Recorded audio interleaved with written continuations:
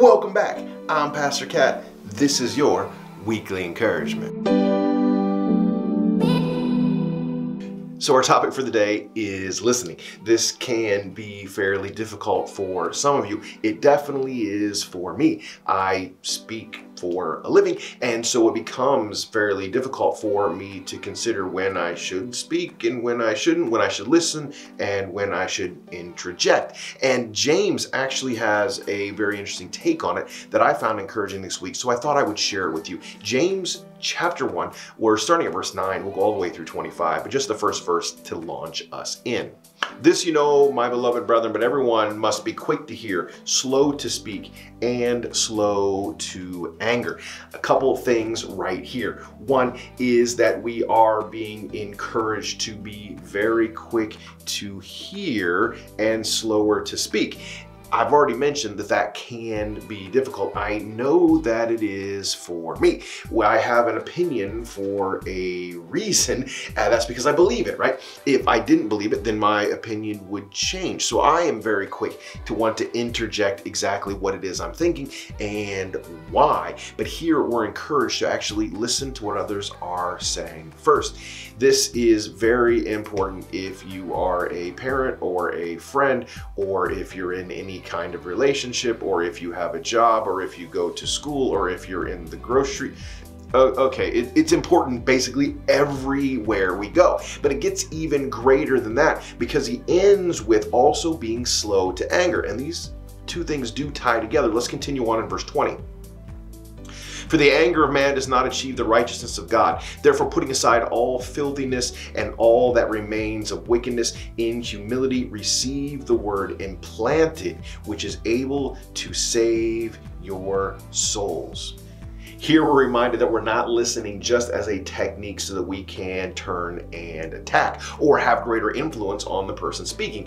If you're like me, you've probably done that before, where someone is speaking and you're not necessarily in agreement, and you grab that thing that they said, waiting for your moment where you can speak again so you can attack them with the thing they just said. Here we're reminded that the process of us listening and being slow to anger is actually a healthy thing for us. It actually lets the Word of God influences who we are, as opposed to us trying to force our influence on someone else. He goes on with this thought actually.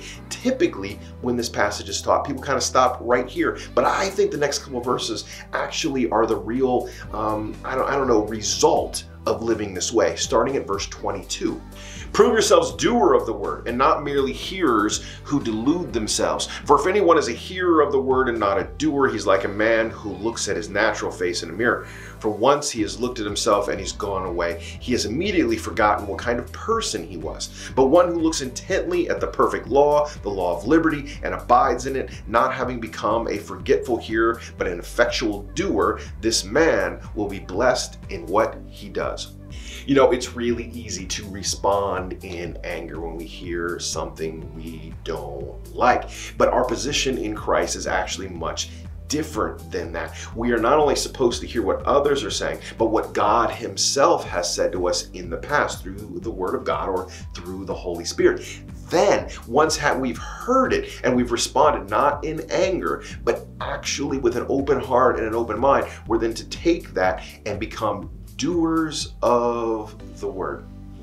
You know, right now it's a trying time here in the United States with a lot of protests happening. And it is important to realize that no matter what is happening, we need to listen, be hearers of the word of people so that we can then turn and become doers. Actual ambassadors for Christ. So no matter where you live, no matter whether COVID-19 has you in lockdown or not, no matter what's going on in your life, if you are listening and letting the Word of God influence you, you can be a doer of the word and make your little community, whatever that may be, a little bit better this week. Well, I hope this has been as encouraging for you as it has been for me. I'll see you right back here again next week. Be encouraged.